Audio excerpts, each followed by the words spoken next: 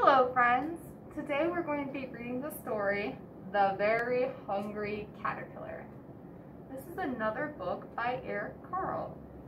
He illustrated this book and he also wrote this book.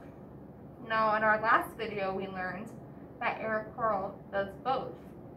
With the book Brown Bear, What Do You See? And other ones like that. They're by Bill Martin Jr., but Eric Carle was the one who made these pictures.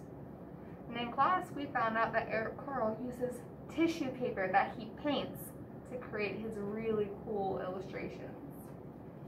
Alright, so let's see what happens in The Very Hungry Caterpillar.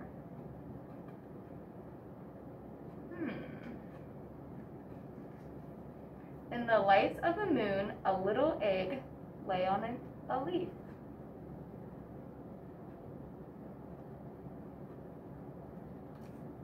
One Sunday morning, the warm sun came up and out of the egg came a tiny and very hungry caterpillar.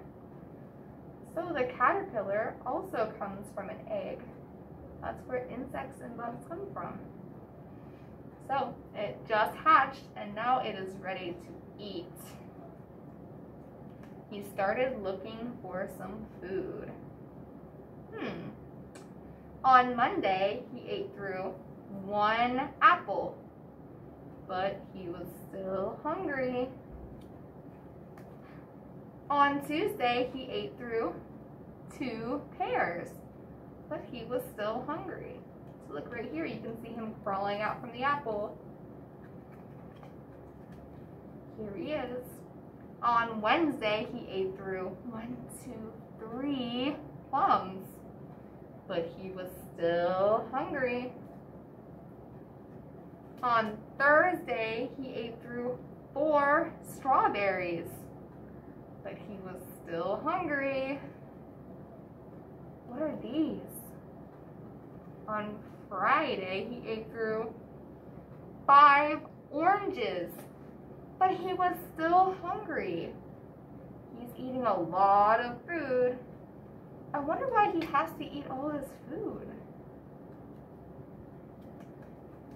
On Saturday, oh no, he ate through 1 piece of chocolate cake, 1 ice cream cone, 1 pickle, 1 slice of Swiss cheese, 1 slice of salami, 1 lollipop, 1 piece of cherry pie, 1 sausage, 1 cupcake, and 1 slice of watermelon.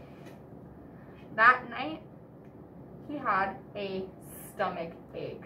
Look at him right there. Look how sick he looks. That's a lot of sometimes food that he ate. And although he ate through the watermelon at the end, I don't think that helped with all of this other food. So he had a stomach ache. That's not things that caterpillars are supposed to eat. The next day was Sunday again, which is when it started. The caterpillar ate through 1 nice green leaf. After that, he felt much better.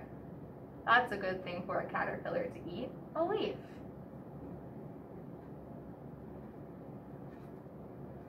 Now he wasn't hungry anymore, and he wasn't a little caterpillar anymore. He was a big, fat caterpillar. He ate all this food. He got really big, didn't he? He built a small house called a cocoon around himself. He stayed inside for more than 2 weeks. Then he nibbled a hole in the cocoon, pushed his way out, and what happens after a caterpillar goes into a cocoon? He was a beautiful butterfly. When caterpillars go through a transformation, they turn into butterflies. So caterpillars actually make things called a chrysalis. And once they're inside for 2 weeks or so, they come out and they're butterflies. They transform. When caterpillars make cocoons, they actually end up turning into moths. But that's okay because this is another talking point. I really hope you enjoyed this silly story, another one by Eric Carle, and that you have an amazing rest of your day. Goodbye.